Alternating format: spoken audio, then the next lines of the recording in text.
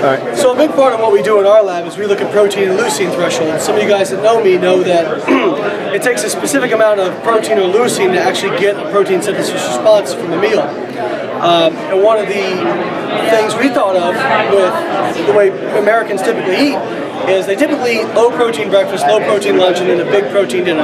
Most Americans get about 60 to 70% of the protein at dinner in one meal.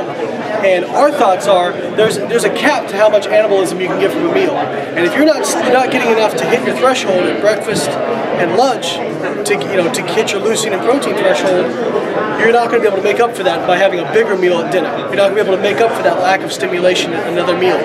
So like if we have our, for an average person, eating 3 meals a day, if we have our kind of theoretical optimal protein distribution, we have a meal, each meal hits the protein threshold to maximize muscle protein synthesis. Or we have what most people do, low protein breakfast, low protein lunch, and then a really high protein dinner. We're only going to get one stimulation of protein synthesis a day. So theoretically we should see differences in body composition, right? So what we did was we had subjects and we fed them the complete same diets.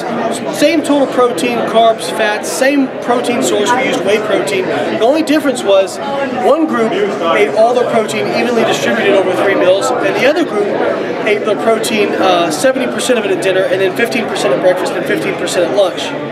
And we fed them these diets for 11 weeks, and what we saw was at the end of 11 weeks, the animals eating evenly distributed protein, right here, had actually greater muscle mass. They had greater muscle mass in their calves. So these are the gastrocnemius, the greater muscle mass.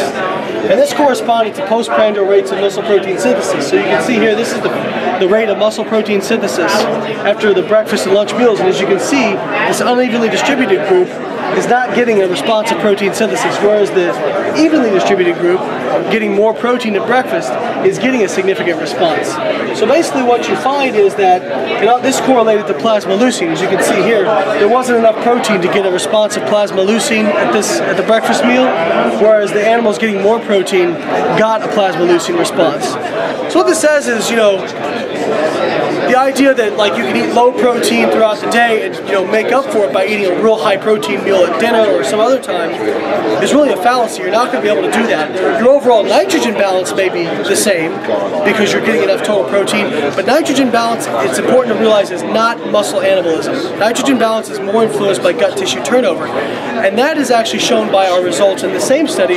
Even though we showed an increase in muscle mass, there was no difference in actual lean body mass between the groups, but that's because lean body mass includes things like bone, gut tissues, skin, all these other tissues that you have in the milieu. And what we actually showed was animals eating unevenly distributed protein with a heavier protein dinner had bigger livers. So they had bigger livers. So they were disposing those amino acids, they were using them, but they were putting it into a different tissue.